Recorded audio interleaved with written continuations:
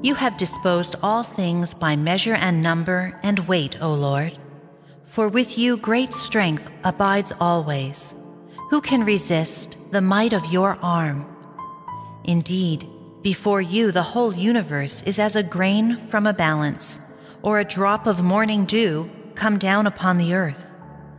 But you have mercy on all, because you can do all things, and you overlook the sins of men, that they may repent. For you love all things that are, and loathe nothing that you have made. For what you hated you would not have fashioned. And how could a thing remain unless you willed it, or be preserved had it not been called forth by you?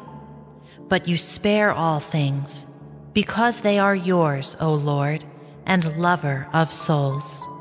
For your imperishable spirit is in all things. Therefore you rebuke offenders little by little, warn them, and remind them of the sins they are committing, that they may abandon their wickedness and believe in you, O Lord. Neither out of fear for anyone did you grant amnesty for their sins. For who can say to you, "What have you done?" Or who can oppose your decree? Or when peoples perish, who can challenge you, their Maker? Or who can come into your presence as vindicator of unjust men? For neither is there any God besides you, who have the care of all, that you need show you have not unjustly condemned, nor can any king or prince confront you on behalf of those you have punished. But as you are just, you govern all things justly. You regard it as unworthy of your power to punish one who has incurred no blame, for your might is the source of justice.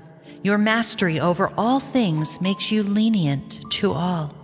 For you show your might when the perfection of your power is disbelieved, and in those who know you, you rebuke temerity.